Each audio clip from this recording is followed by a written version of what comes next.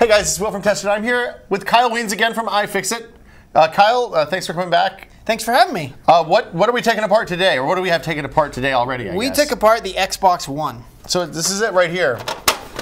Contrary to popular belief, this is not the first Xbox. No, this is not. It's the third. It's the third Xbox. And if you count all the revisions, it's probably what, like the fifth or sixth at at this this point. Slim and, I snapped this back together by accident, but this is an empty shell. Yes, there is nothing. We took the Xbox out of the box. I wanted to play Peggle.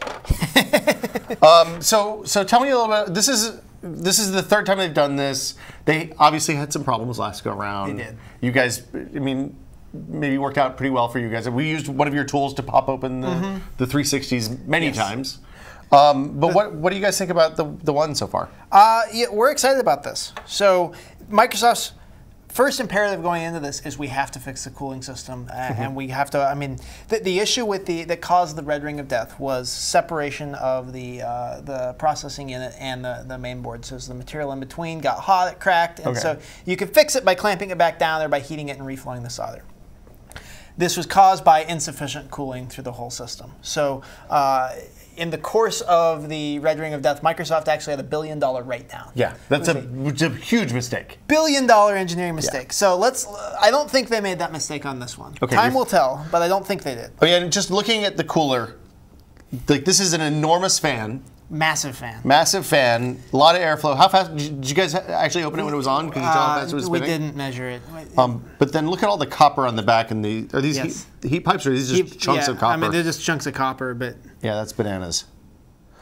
That's a lot of cooling for a game console. It's a lot of cooling, and they have these cool green posts right to the board. So where do they go? They go through the board and into the shell. Yeah. So this guy just you can see on the board here. Okay. We've got 4 points where, so the cooler just fits right on down, and it looks like there's no way it can get separated from the CPU. No, and I mean this is a pretty darn rigid attachment mechanism. So it's interesting. This feels more like a commodity PC to me than the Xbox 360 felt a bit more like a custom design product. Kind of makes sense. I mean, it was a RISC-based IBM Power PC processor, right? This is an x86. Essentially an APU that's been souped up, right? Yeah. So, and I think both Microsoft and Sony said, "Whoa, we went a little too custom last time. We're going to go back and be a bit more plain vanilla and add the special sauce more on the software side and make something that's a little. I mean, but there's still room for them to scale this down and shrink the costs. Absolutely. I mean, this is a massive board. This is the biggest board that we have taken out of any product in a long time. Did you see it? Can you tell how many layers are in the board? It's like because I know the more layers you get, typically the more expensive it is to produce. Yeah, you kind of got to cut it open to see. But honestly, if you look at this, you can see. I mean, it's at least 2, but it's not that many. It's not like a crazy 9-layer server board or anything like that. But so we have RAM arrayed around the CPU. I assume this is CPU, obviously. Yes. It has Xbox One written on it. I don't know if you can see it on the camera, but it's a kind of nice etch job. They have a little logo and everything. It's all shiny. So something kind of fun. All right, so check out, you see the traces going to the RAM. So you see traces going out to the edge are relatively straight, but the ones going to the center are squiggly back and forth. Why do you think they did that? Because they all have to be exactly the same length. Yes. Because of the speed of light. Yes. That's amazing. Isn't that neat? Yeah. So they're slowing light down. Hey guys, we have to have this exact, and somewhere there's a guy whose job it was to figure out how to get the ones off to the side here the same length as the ones that are further away at the edges. So CPU, memory, there's a bunch of lanes coming from the CPU over to this guy right here. It's another big chip labeled Xbox One. Any ideas what that is, Kyle? I mean, it could be the North Bridge. I mean, you know, interconnect, because you see all the I/O is going into that and then over to the CPU. Yeah, there's another bunch of lanes going over. This is an HDMI port. These are, I guess, USB ports. I can't tell from here. Yeah, you got 2. It's interesting. They say SS on them on the USB port. Well, on the cases. Oh, okay. And I guess that's super speed. Oh, so they're USB 3. Yes. Okay, that's good. And then, so the other ports on this guy, normal Ethernet.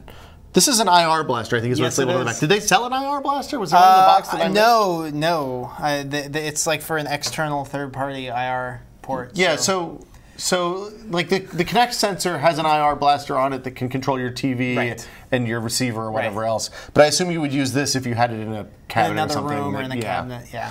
Then there's... But it does seem, I mean, that seems like a very PC-like thing to do, to have an extra port that only a very small portion of people are going to do. If Apple were making the Xbox, they would have never done that. Absolutely not. You have to buy a whole other accessory, you'd plug into your Thunderbolt port, and yeah, you'd be real bummed about it. And it'd be $59. Almost certainly, yeah. And have some logic in there for no apparent reason. This guy has a Connect port. So this is presumably like USB 3 in power, maybe USB 2 in power even, just piped out. It's proprietary. So we can't use extension cables with our Connects. No, I mean, they've got to sell an extension cable, but yeah, I remember with the original Connect, that was a big deal, being able to put your Connect somewhere else. So this has got to be something that they're going to have to provide people with a way It makes sense. Because you're going to need an adapter. Everybody's going to be wanting to take their Connect and do it. Well, if you have a projector or something like that, then your Xbox may be in the back of the room and the Connect, and it's just not going to work. Yes. For what it's worth, the PlayStation 4 has the same problem. It's a different proprietary cable, but it's still a proprietary cable. Couple USB ports, optical out, HDMI out, HDMI in, HDMI out. Right. It's weird. Well, no, I really appreciate the focus on saying this is going to be the hub. And I think, I mean, they're future-proofing themselves a bit. I mean, they've got some cable box integration now, but they have the ability 3 years from now to totally kill it. Well, and if they can get the cable boxes to actually talk to them, which I think they're the first ones that have a chance to do that, maybe it'll work out. Well, and the IR Blaster is a nice way that, okay, well, if you don't want to talk to us, then we're going to speak your remote protocol and talk to you whether you... It's a gun to hold to their head. If you don't do this the right way, we'll do it the wrong way. Yes. Yeah. What else we got on the board? I mean, it's a pretty straightforward board, like you said. It really is. You've got... there's a couple of weird connectors, though. There's this guy here, which has, I guess... I will show you. That's for this. So we'll get to that. Okay. And then they have a USB port on the side. Oh, this is the one that shows up on the top of the case, right? Yes, so it's got 3 USB ports. That's on the side of the case. And I don't fully understand... I mean, because you get 3 USB ports. I don't even know if that there are 3 different accessories that work with the Xbox One yet. Well, I mean, you can have a steering wheel for cars and what? Controllers, you can plug them in. They have, so they sell a charge system. Play and charge. Theoretically, you'll be able to plug USB storage in. Because they've said you can't upgrade the hard drive internally, which I guess we'll talk about in a minute. Yes. But for the most part, that's it. So maybe next year there will be 4 things you can plug into your Xbox, but right now there's only 3. There aren't any USB ports on the front right now either, are there? Correct. It's just on the side and the back, which I don't really understand. Like how is the side that much more convenient than a port in the back? Well, it's because you're supposed to put it vertically, right?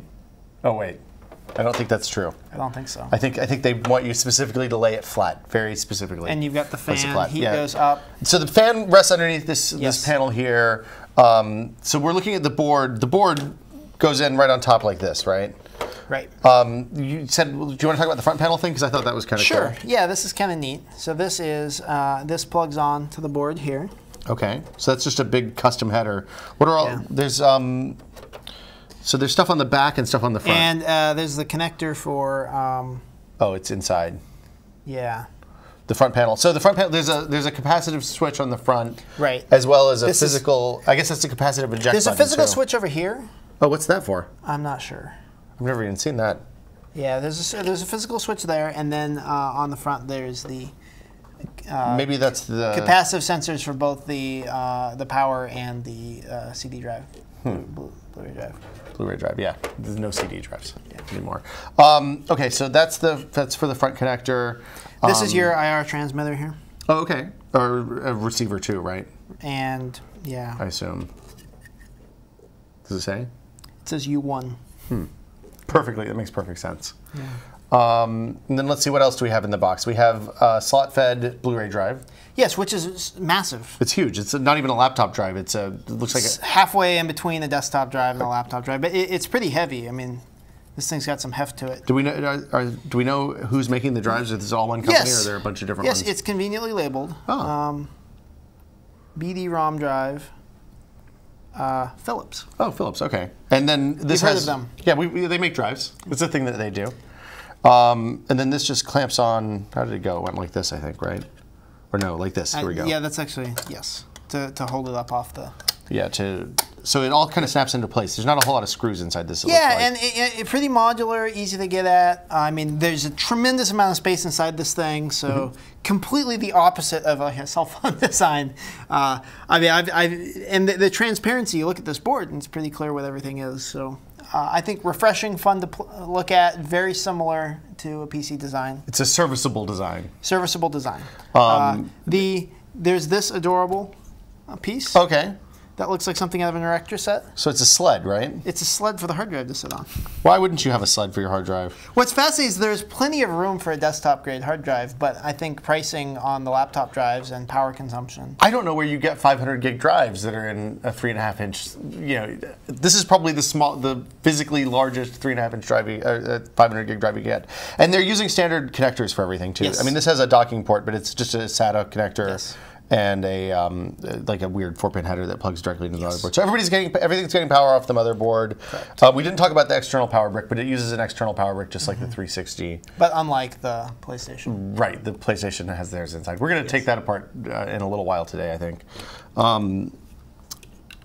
Okay, so hard drives. What else are we forgetting? There's this weird guy in the front, and I don't know what. So on top of all of this, everything. Right way? Yeah, on top of all this guy sits. This is your wireless. This is basically a dotted card for all the wireless connectivity. So Bluetooth. So you've got 3 antennas that connect onto this. Okay. And Marvell. So I mean, you've got Marvell on the PCB and 2 Marvell chips. So they might have just subcontracted this whole thing out to Marvell. And it lives outside the box. So it does. It sits outside the Faraday cage and it connects in. This is the antenna wires to the antennas on the front. This is just a long antenna connector. So why would you take apart your Xbox One, Kyle? Well, perhaps you want to upgrade the hard drive. Okay. That's a reason. Perhaps you need to fix a red ring failure, except it's probably a different color if it happens. Like what's on the PS4? It's the blue light of death? There's a blue light of death. The top bar flashes, yes. If it all goes haywire. Are we seeing failures on the ones? I haven't seen a lot. I've definitely seen some people that have had like upgrades go bad where the power went out during the firmware, but it seems like a very, very small number of people. I think by this point with the Xbox 360, we were probably already starting to hear about red rings of death. Okay. So maybe, fingers crossed, maybe it's all worked out this time. Okay, so 2 or 3 years from now, what are you going to be fixing inside this? The fan will get dusty and you're going to need to clean the fan out. So, I mean, every couple of years you've got something in your dust-filled environment. You got a fan that big, you got to open it up, clean out the dust. Hard drives fail more often than solid-state components, so the hard drive will fail at some point. You need to replace that. And then, of course, you've got a slot feed Blu-ray drive, and so your kid is going to stick the small CDs in it, and then you're going to have to take jam a peanut butter sandwich in there. Right. Yeah, so there's plenty of stuff to fix. One of the things that was tricky, especially on the Xbox 360 Slims, was actually getting the first part of the case open. So we're doing this in completely out of order here. But this guy is the bottom cover, and you guys said it was easier to open. It's relatively straightforward to open. The tabs take a little bit of finessing. You gotta kind of open them in the right order. And there's a warranty void sticker to get inside.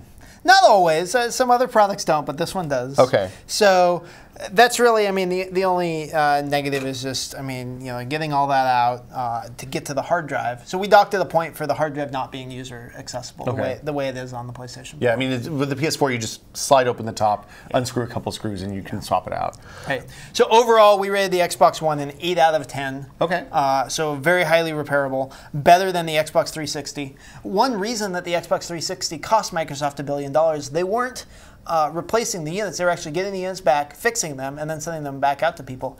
And they were wishing that they had made the product easier to take apart. Because it was taking them too long. It was taking them too long. They had legions of employees in Mexico repairing these things. And if it was easier to get in to repair the thing, it might have only cost them $600 million instead of $1 billion. Well, save $400 million, it makes a good day for you, right? Right. So people say repairability doesn't have any benefit for the manufacturers. Well, actually, it really can. Can have serious bottom line implications. Well, fantastic, Kyle. Thank you so much, and we'll have more tested soon. Thanks for coming by, Kyle. Absolutely, and you can check out our teardown in the iFixit app. It's free in all app stores. All app stores. All app stores, free, low price of $0. Excellent. We'll see you guys later. Bye. Cheers.